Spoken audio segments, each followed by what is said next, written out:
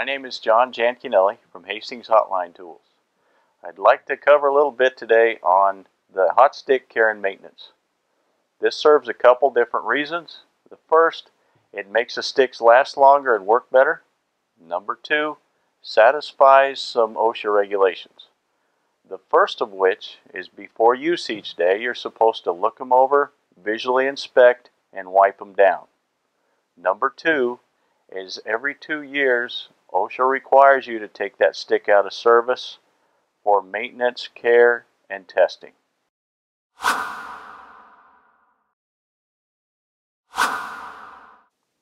As I mentioned earlier, one of the rules from OSHA is before you use the stick at the beginning of the day, you need to look it over, inspect it, and wipe it down.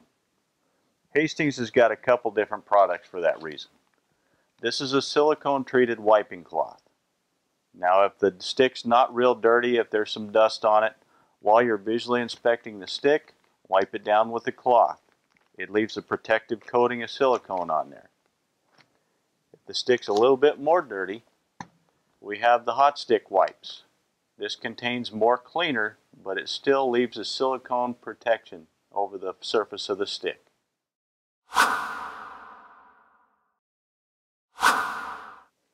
Another OSHA requirement is these hot sticks need to be taken out of service once every 2 years for a wet test. Now Hastings has got a hot stick tester. It does both the wet and the dry test. The wet test is 75,000 volts per foot, and obviously you spray water on the stick and then put the tester on it. The dry test is required by OSHA for the factories that make the sticks. Now this is 100,000 volts per foot, and Hastings tests every stick that leaves a factory at 100,000 volts per foot. If it doesn't pass that test, it doesn't leave. Well, this is approved by OSHA for these tests, and it's also a good tool to see where you need to clean the stick. If it fails, it'll let you know where, and depending whether it's the wet or the dry test, it'll tell you whether it's on the surface or if you've got moisture issues on the inside. So for the cleaning the surface, we've got the cleaner. This is an all-purpose cleaner. It's environmentally friendly, and it works real well on these scrubber pads. Now we sell the gray color. We picked the gray because it's non-metallic. It's also got the right coarseness to it. It'll get in, get the dirt and the metallic or conductive particles out of the stick without hurting the surface. Now once you have cleaned these hot sticks thoroughly with this pad, it has scoured all of the old silicone and all the wax off of there. You've got to put the wax on it. This is our boom and bucket wax for hot sticks. This is a hard wax, so when you apply this, wipe it right off. 1 coat works good, 2 coats works better. Thoroughly cover the stick in all the areas and then wipe it down thoroughly. It only takes a couple minutes to do a whole stick, and it'll show up. The difference will show on the hot stick tester. Now for cleaning the inside, on the telepoles, there's a series of different hollow tubes. I mentioned earlier you can use the tester to go over this stick, and the dry test will give you an idea what's going on the inside. If it fails the dry test, take the stick apart and clean the inside. We do have a cleaner for that. This kit involves different rods of different lengths, and then there's different brush sizes to match the different sizes of tubes. So with this brush, our hot stick wipes work very well with this. The wipe goes through the end, covers the bristles, and then that can be used to swab out the inside of the hot stick, and it leaves a silicone coating in there.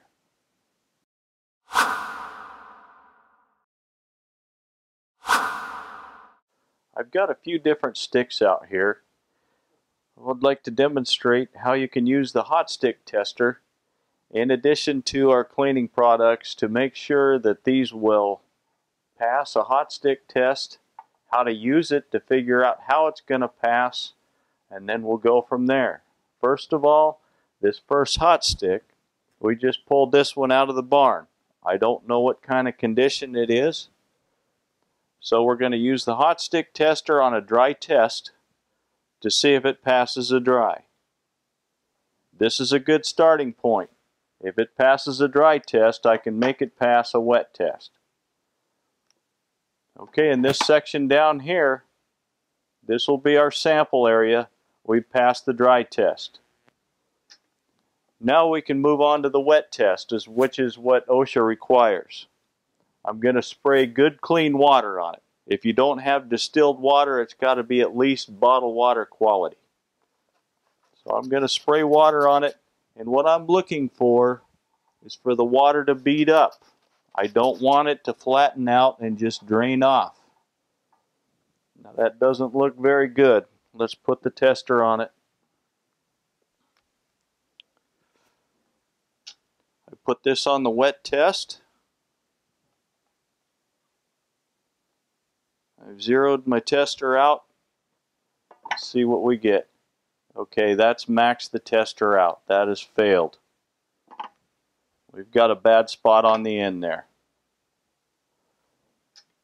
Okay, my next step is I'm going to get a scrubber pad and put some of the cleaner on it.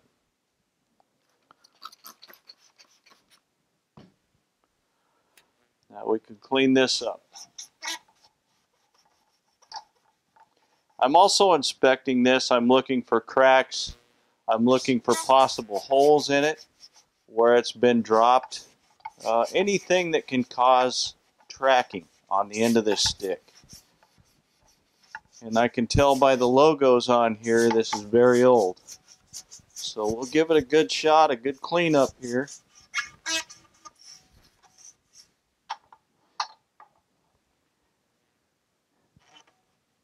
And these towels I'm using there's no dye in them, there's no oils.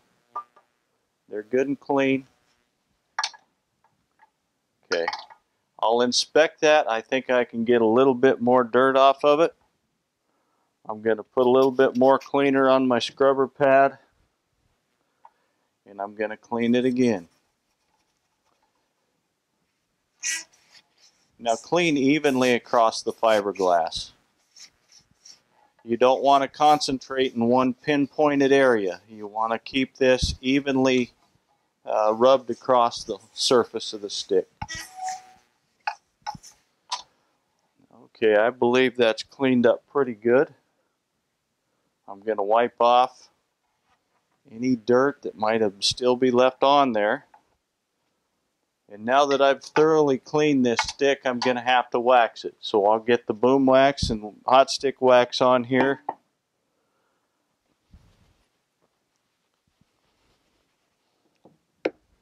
I'm going to apply a liberal coating in this area that I've cleaned. And you can probably see the difference here. It turns it a richer color of yellow. And then wipe it right off with a good clean cloth. Now that's one coat. I'll spray it with my clean water again. Then immediately I can tell it's beading up. That's what I want to see. Now we'll put the wet tester on here again. Turn it on, make sure it's on wet test, zero it out. Okay, we've got a good stick.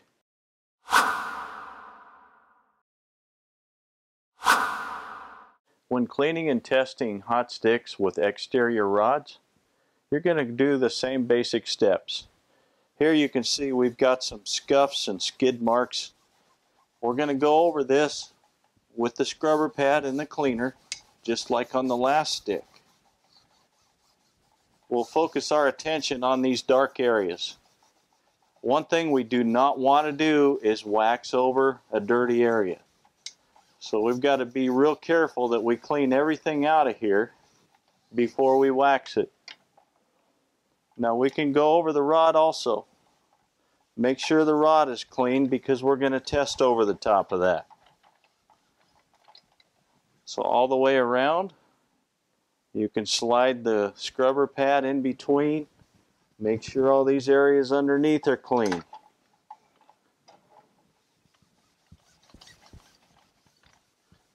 Okay, it's coming out fairly clean. This one was pretty dirty. Now make sure when you're cleaning, you're also inspecting. All these long marks on here, they are scuffs. And a scuff is going to have a light color to it. It's going to be lighter than the main tube. So make sure when you're done cleaning that there's no residues or any dirt left in these scuff marks. Okay, now we'll clean off with our clean cloth so we can inspect this better. Make sure all the dirt's out of these scuffs. Make sure the rod's in good shape.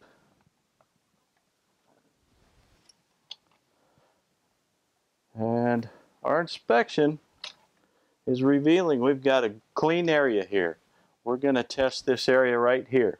Now I'm going to wax this area.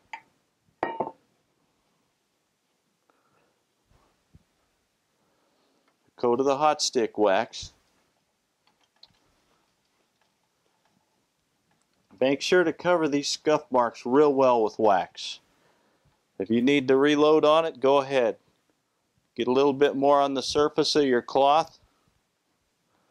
And make sure that you have covered these scuff marks very well with the wax. Get under the rod and then the complete diameter of the rod itself.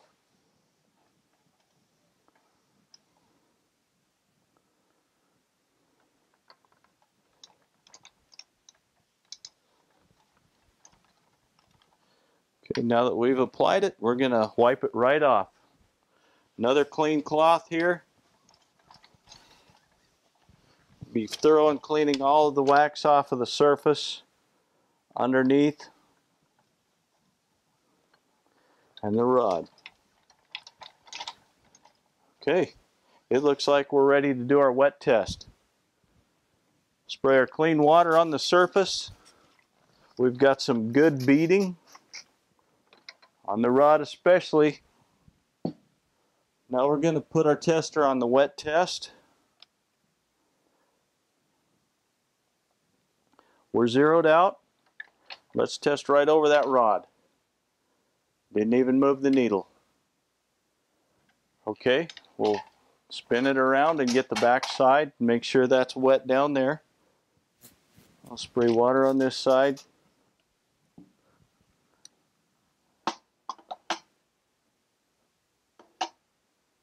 Okay, that's how we would test and clean a Hotstick with an exterior rod.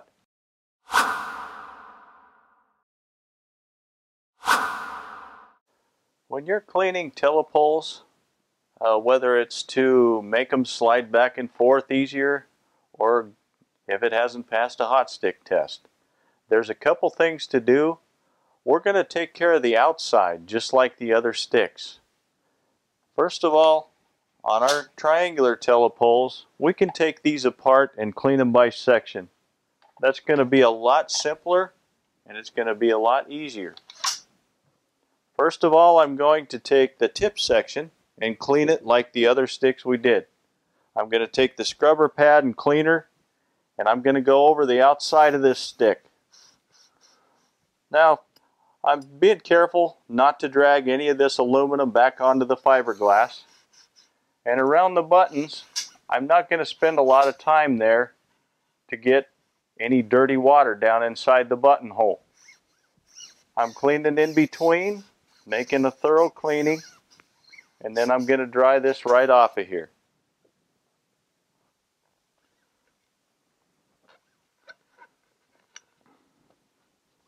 After an inspection, I can see it's good and clean, and I'm ready to wax this section.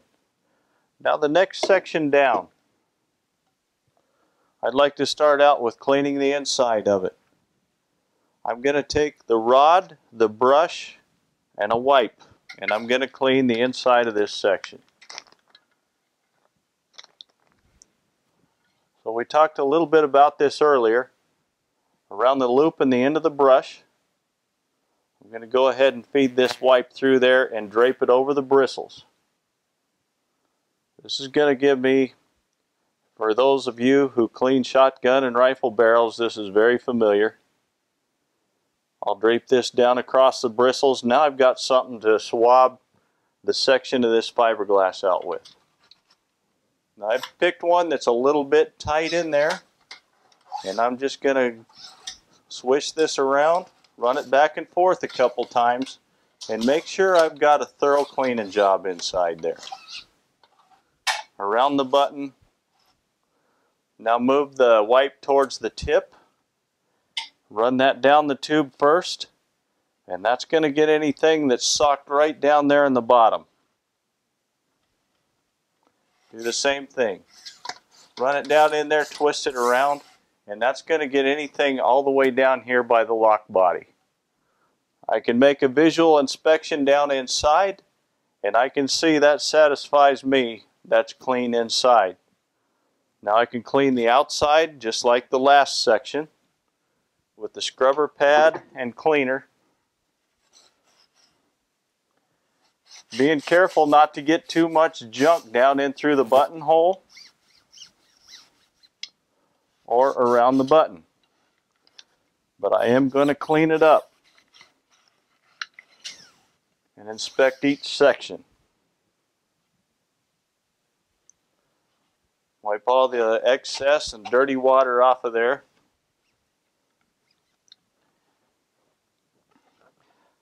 And I can see that that gets quite dirty, the scrubber pad does. What I want to do is rinse that pad out every now and then with clean water.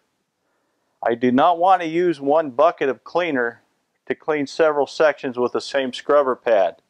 That way I'm just rubbing dirty water back onto the same section. So I see a couple spots here that need a little more attention. I'll go ahead and clean those off and then wipe them down. And this section will be ready to wax. I did the inside section first because those wipes leave a little bit of moisture in there. It takes a minute or two for that to dry out. So while I'm cleaning and waxing the outside, the inside can be drying out. I'm going to go ahead and wax these two sections that we just cleaned.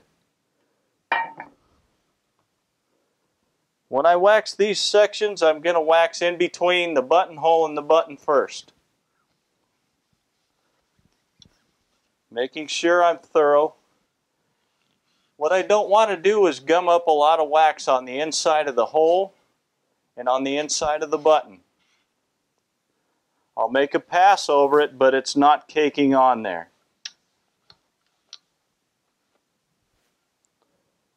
I'll take my clean cloth and wipe that down now.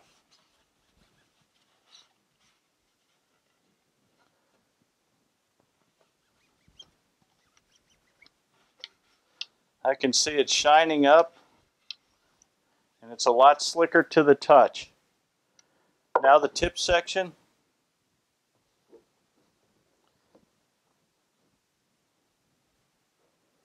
Tip section, same thing. I'm not dragging the aluminum back down onto the fiberglass. I'm getting this metal section first. And careful not to gum up wax in the buttonhole.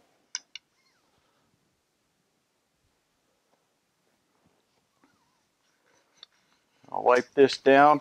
And again, I can see it shining up nice, and it's a lot slicker to the touch. This makes these HV sticks, or the triangular sticks, run a lot easier back and forth. Another item that I'm going to apply on the surface of the stick is our dry Teflon spray. Like I said, it's a dry Teflon, it's non-conductive, and it's non-flammable. I'm going to shake this, and I apply it to both surfaces. I want to get it on the outside of the stick here, and I'm going to run it back and forth on the inside of the next section. So this way I'm going to get some on the outside of this one and on the inside of this one. So I run that back and forth a couple times. Spray a little bit more on there.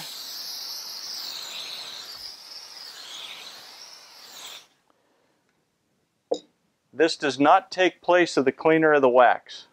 What this does is it lubes the sections. It will not attract dust or moisture, but it does make the surface slicker so it runs back and forth easier on these HV telepoles. That's how I'm going to take care of my HV sticks. The round sticks, they don't have as much friction on the inside. You don't have to use a spray on there, but it will help for that last 6 or 8 inches where you're locking in the button. But the care and maintenance of all the extendable sticks is a similar fashion. Clean the outside, clean the inside, wax them, and then test. To summarize what we've been over earlier today, care and maintenance takes care of a couple major areas. First of all, it takes care of your hot stick, makes sure it works the way it's supposed to and makes it last longer. And you're also abiding by OSHA regulations. The first of which is the one where you've got to look over, visually inspect, and wipe down a stick before use. And then the other rule that says that every 2 years you've got to take that stick out of service for inspection and testing the wet test. Now when you do the care and maintenance on your sticks, make sure that you only use approved products, which is cleaner, wax, and the scrubber pads. There's a lot of items out there that will leave contaminants on the sticks and will cause them to fail a hot stick test. So make sure the bottom line is you take care of the stick, it's going to take care of you.